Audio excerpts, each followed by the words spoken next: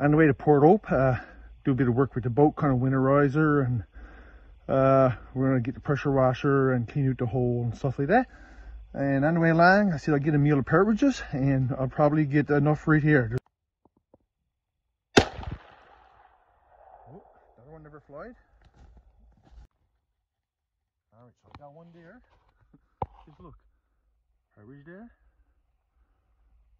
Partridge there. Partridge there. And look at this. There's one right here as well.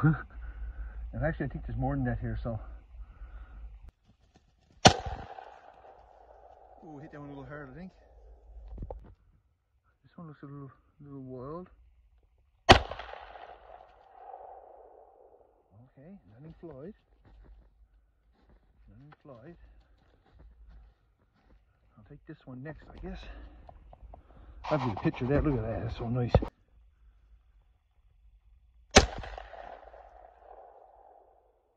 nothing flied. Look, there's two more here, and here's more partridges back there.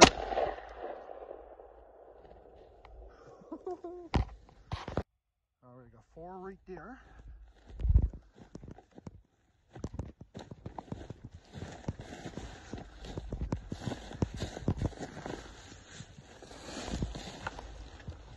This one here makes 5.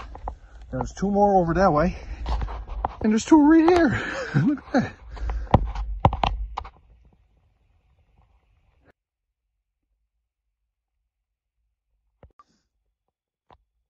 Actually, there's 3 there. Looks to be a wild. I got 1 or 2 maybe. 4. 3 more makes 7.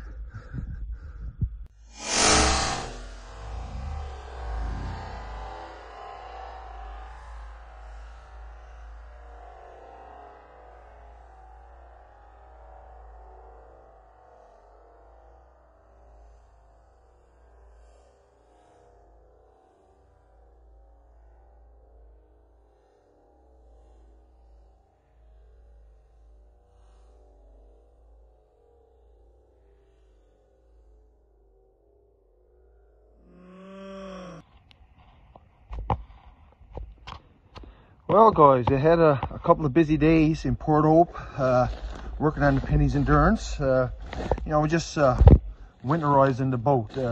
What don't have to be on the shelter deck or on the deck of the boat, we put down the hole. Before that we had the pressure washer there and cleaned out the hole and all the pound boards and things like that. And yeah, we got a lot of odds and ends done. But I'm back, and the first order of business is resetting my rabbit snares. Most rabbits that are getting were young ones, so it's a really good sign that there's a few rabbits on the go. And I showed this set right here in a previous video, so I'm going to reset this one. I got another snare reset there, and you know, I gotta say, this is one of my favorite times of the year. You know, the temperatures have dropped a bit now, and everything is much drier. You know, when you're walking through the woods, you got like a little crunch to your step, and it's, you know, it's real nice. Yeah, so you know, just look at this. No snow down yet, but we did have some flurries in the higher elevations yesterday evening and last night, but I guess, you know, a batch of snow is just around the corner, that's for sure.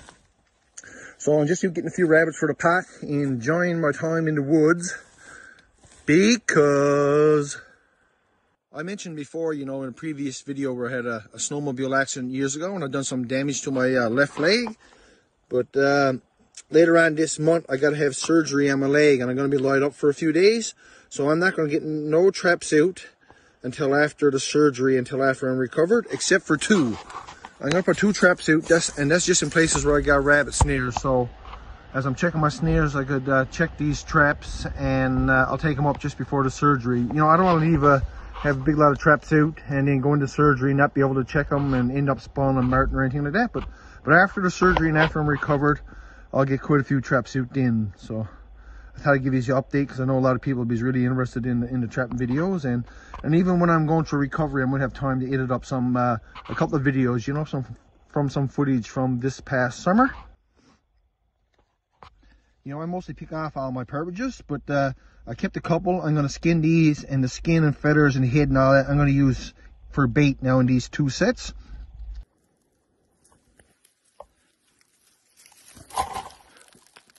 I could have got enough. That's enough there really for the trap. There. No, Mr. Martin sees that, you know, he can't resist that. This is one of the new stall boxes, so I'm going to put a bit of bait, you know, up in another little compartment there as well. But that's a real nice visual there. And got some old feathers net thrown around here. So that's the second set. I'm after getting a scatter martin here through the years. That first set though, I've never gotten anything there yet, but hopefully I do the year. And I'm using some green beaver lure and pure skunk essence here for lures. And a few feathers thrown around here for a visual. So that's it. I'm just putting 2 out till after I recover from the surgery. Then I'll be getting more out. Bit disappointing, you know, but it's something I got to be done. Got this one on my way to Port Hope, and I was busy, you know, had a bit of work to do, so I just threw it in the freezer and down, and they're now to clean. You can see this one's all white. It's a snowshoe rabbit, snowshoe hare, or a varying hare. And there's the 2 partridges right here that I took the head and feathers net for my martin sets. And, you know, I'm going to make soup, rabbit and partridge soup. I mix up meats like that while game together sometimes. So it's going to be rabbit and partridge soup. That's for tomorrow. Actually, I got a bit of moose meat time there for supper. Well, no martin today. But look at this. Got a rabbit here, big one, and this one is all white. Yeah, you know, they're changing color fast now. Well, that's one thing with this time of year, without no snow down, it's easy to see the rabbits. So I got one right there. Well, look at that right there. That one looks like he's all white as well. And just mosey on down the trail there. Let's see, can we pick up another one? If we don't, that's all right, you know. It's all good. And nope, nothing over right there. And so we'll just keep walking up the trail. Well, what a pot of soup this is gonna make. Look, that's a partridge there with the breast meat removed. That's a bit of the breast meat, backbone, part of breast, I think, another backbone, and another partridge right there, and a piece of rabbit, and look at that, another piece of rabbit. Look at that, the backbone of the rabbit. Fur there, I think.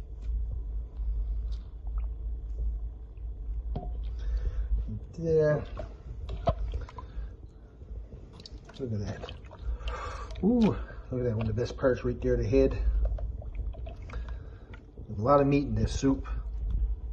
It's going to be fantastic. Just look at that. Look at this. Kidneys and the gizzard and the heart. Yep, partridge and rabbit soup.